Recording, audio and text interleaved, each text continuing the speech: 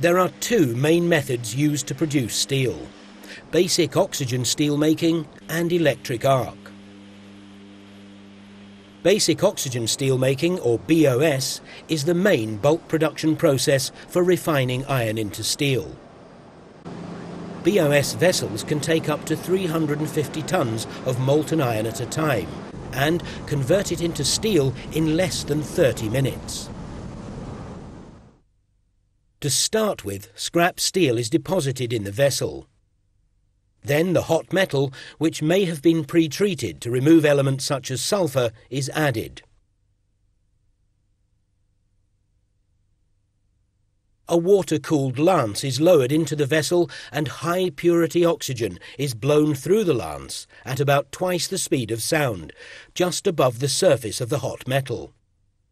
The oxygen combines with impurities and this oxidation produces heat.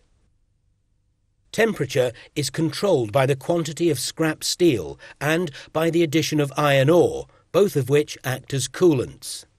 The oxidized carbon creates carbon monoxide gas, which can be collected, cleaned and used as a fuel. Lime is added as the oxygen is blown, and this combines with other oxidized impurities to form slag.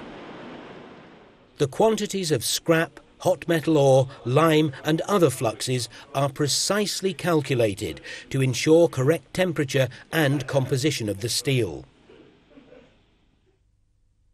Refining can be assisted by injecting argon, nitrogen or oxygen through the base of the vessel, and a sublance is used to measure carbon and temperature during the blow.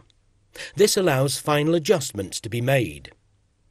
During tapping, the steel composition is adjusted even further by alloy additions. At this stage, the carbon has been reduced from around 4% to about 0.05%. Finally, the vessel is tipped to remove the slag for recycling.